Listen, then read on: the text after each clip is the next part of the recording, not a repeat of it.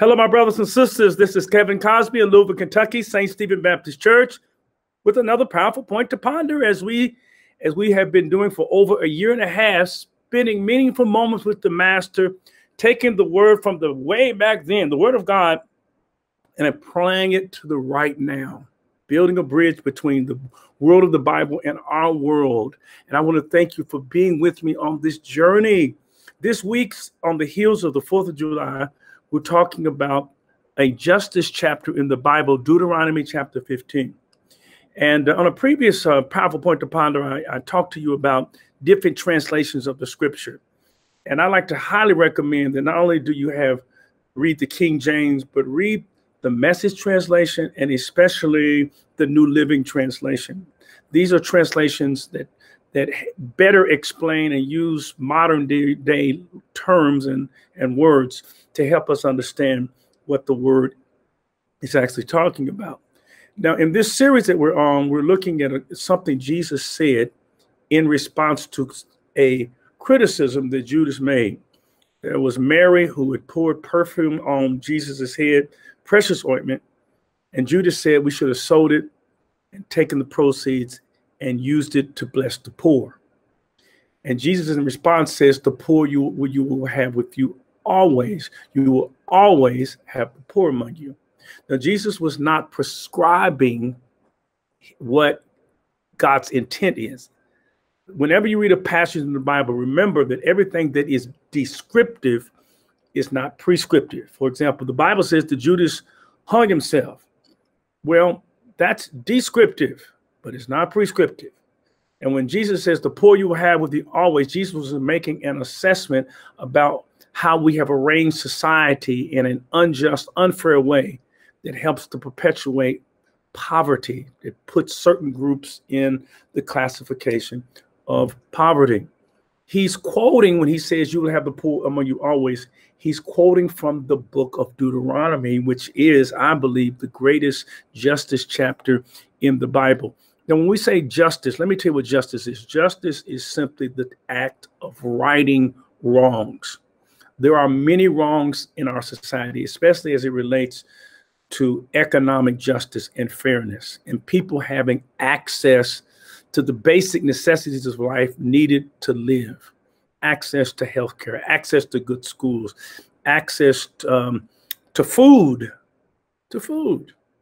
access to college, access. Some people have access, some people don't have access. And what determines accessibility is race, skin color.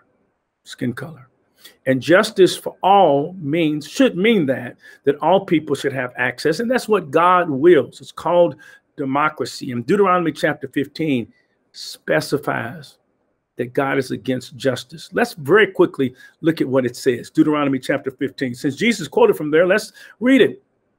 Deuteronomy chapter 15, and we'll just go over very quickly. Verses 4 and 5 says that God wants us to eliminate poverty. Look at what it says. There should be no poor among you. Eliminate. So put that down if you're following me. The first point is eliminate poverty. And then let's look at verses 1 and 3. Verses 1 and 3. Write it down. It says, at the end of every 7th year, you must cancel. Watch this. Cancel the debt. Okay, you're talking about canceling student loan debt. Cancel the debts of everyone who owes you. Would you come out of poverty if you could cancel all your debt? Yes, you would. Verse 2 says this. This is how it must be done. Everyone must cancel the loans or student loans that they have made to their fellow Israelites. They must not demand payments from their neighbors or relatives for the Lord's time of release. Stop here. Of release. That word release, it's the Jubilee year. Jubilee year is every 7 years. All debt is canceled. That when you cancel all debt, that means there's no permanent underclass. So first of all, he says, I don't want any poor among you. Eliminate poverty, and then put it down. Number 2, eradicate debt. Eradicate debt. Eliminate poverty. Eradicate debt. If you're taking notes, put verses 1, 2, and 3 next to eradicate debt. Put verses 4 and 5 next to eliminate poverty. And you read this in your leisure, get you a modern translation and see if this is not what the word is actually saying. Number 3, just go ahead and put that down, and that is elevate generosity. Elevate generosity. Let's look at verses 7 and 8. Taking notes, put verses 7 and 8 next to elevate generosity. We're in the 15th chapter. Note what it says. But if there are any poor Israelites in your town, when you arrive in the land the Lord your God is giving you, do not be hard-hearted or tight-fisted towards. He's talking about being generous. Is our public policy a generous public policy? Elevate public policy. Look at number 4. First, eliminate poverty, eradicate debt, elevate generosity. Number 4, put it down, exterminate loopholes. Exterminate loopholes.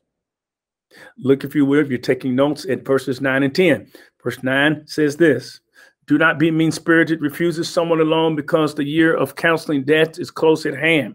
If you refuse to make a loan and the needy person cries out to the Lord, you will be. In other words, let's say every 7 years you're supposed to be, all debts are canceled. So suppose somebody makes a loan or asks for a loan and it's the 6th year, the 11th month. Well, that means then if you give me a loan, then in 2 months it's going to be canceled. So there's what he is saying is don't look for loopholes. And there's all types of tax loopholes that some people get. And that's why the rich don't have to pay taxes, because of the loopholes. And he's saying here, exterminate all loopholes. Look at what he says in number 5.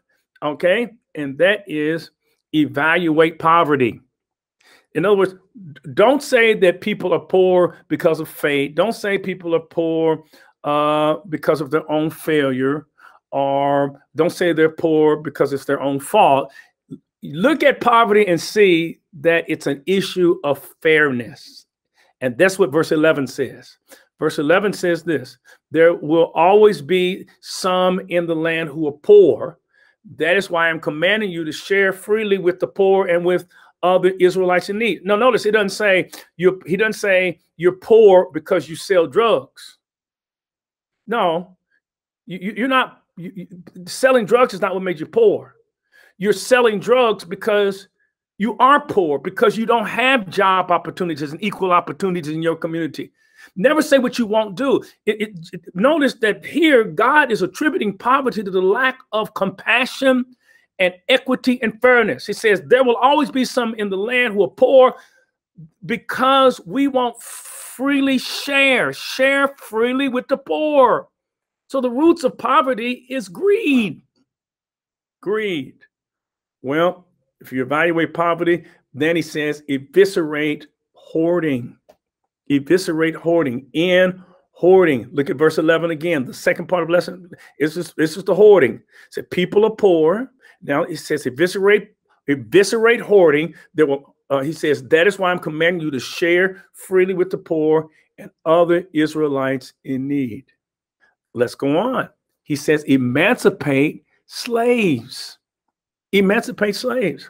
Look at verse 12. Notice what it says. If a fellow Israel sells herself or himself or herself to be your servant or slaves for you 6 years, in the 7th year, you must set that servant free. Remember I told you every 7 years, it's the year of Jubilee, where slaves get set free and all debt gets canceled. My God. In fact, when Jesus said, the Spirit of the Lord is upon me in Luke chapter 4 and verse 18, he is quoting the Jubilee. He's saying, I am introducing a Jubilee. Emancipate the slaves. 8, estimate reparations. Once you emancipate the slaves, then pay reparations. Preach Kevin Wayne Cosby. Look at verses 13 and 14 and see if it doesn't talk about reparations. It says, when you release a male servant, do not send him away empty-handed. Give him a generous farewell gift from your flock, from your threshing floor and your winepress. Share with him some of the bounty with which the Lord your God has blessed you with. In other words, once they get freed, give them reparations. And that's the reason black people are poor, because we have never received reparations. We work, but we didn't get a paycheck. We've never gotten reparations. He said, repair them once, estimate what the reparations should be. Number 9, educate society. Let society know the true reasons why there's poverty. Look at verse 15. See if I'm not in the Bible. It says, remember, you were once slaves in the land of Egypt, and the Lord your God redeemed you. That is why I'm giving you this command. He says, remember. And we have a whole initiative right now called called patriotic education that is designed to get people to misremember how we got to where we are. They fight against truly giving an accurate accounting of American history. They push against what's called critical race theory because they do not want you to know the truth. But God says, I want you to remember. Verse 8:15. See if it's not in the Bible. And then number 10, once you do these 9 things, you can escalate the beloved community.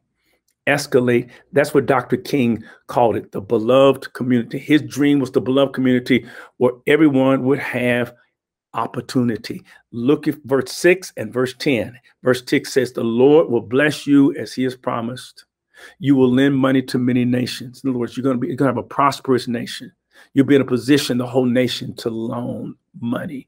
Verse 10 says this. Verse 10 says, give generously to the poor, not grudgingly, for the Lord your God will bless you in everything you do. You'll be a part of the beloved community. And this is the whole 15th chapter of Deuteronomy. And when Jesus was being criticized by Judas, this is the passage that Jesus quoted to Judas when he said, the poor you will have to always.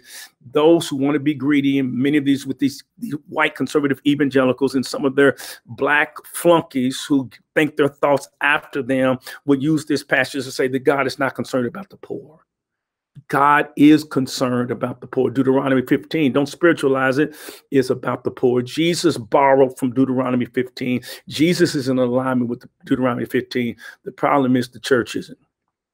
And we need to get in alignment with Deuteronomy chapter 15 so that we can have true justice, not only in these United States of America, but throughout the world. Let's pray together. Heavenly Father, thank you for your word. Thank you for the justice mandate we find in Deuteronomy 15 and help us to follow it and advance it, both in our personal and public policy. In Jesus' name, amen. God bless you. Thank you for being with me again for another powerful point to ponder. Look, if you don't have a church home, you need a church home. You need a church home.